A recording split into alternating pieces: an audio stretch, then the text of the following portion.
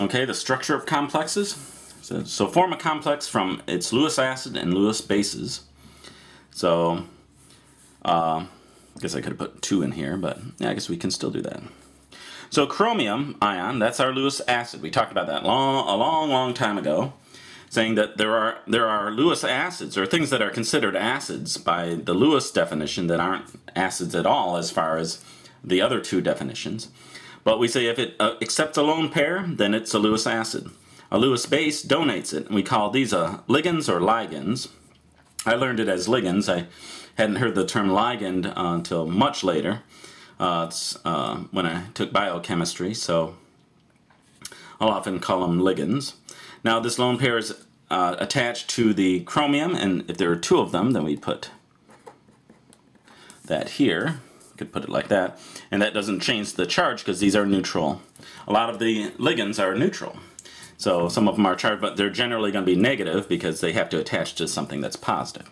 So we should know what's happening here. This is a coordinate covalent bond.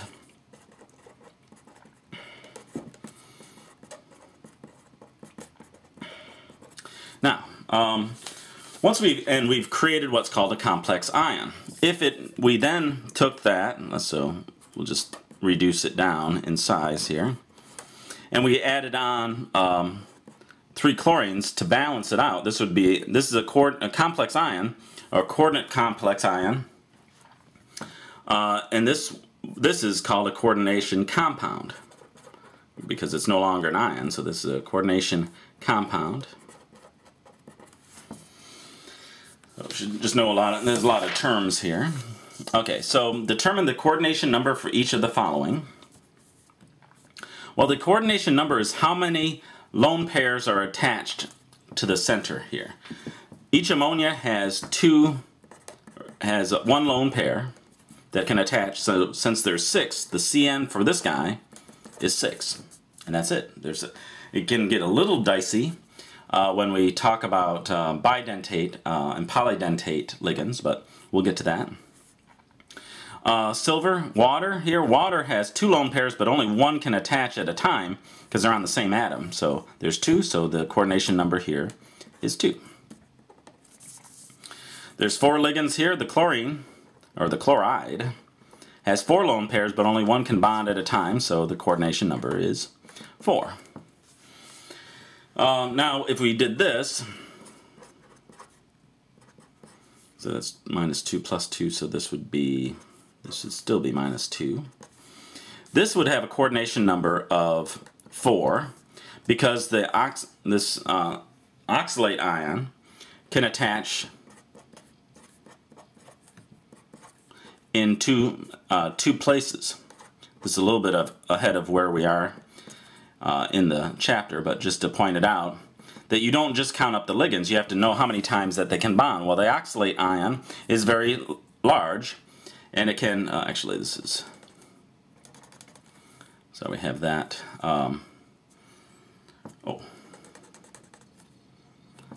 dang it. I don't know why I put that double bond in there. There it is. It's a horrible mess, but don't have to worry about it. The thing is, it can bond in 2 places, and it's large enough to do that. So since there's 2 of them and they bond twice, the coordination number is 4. Okay, determine the oxidation state for the metal ion in each of the following. So the oxidation state, we just have to figure out what the charge is on each of these central atoms. The cyanide, so this is going to be important to know the charges on the ligands. If you're studying this for the first time, then you don't know them. Or you might know some of them, but you're going to have to know them all. There's really not that many. Most of them are -1. There are some that are 0, and there's a few that are -2. And that's about it. So cyanide is -1. There's a 7 here, so that's -7. It's a -3 total, so this should be +4. That's the oxidation state on the molybdenum. CO is just carbon monoxide, so it's 0, which means that since this whole thing is 0, then the oxidation number for iron must be 0, and it can be. It's going to be either positive and it can be 0. It's never going to be negative, not for this kind of structure. Iodine is -1. There's 3 of them, so that's a -3 total.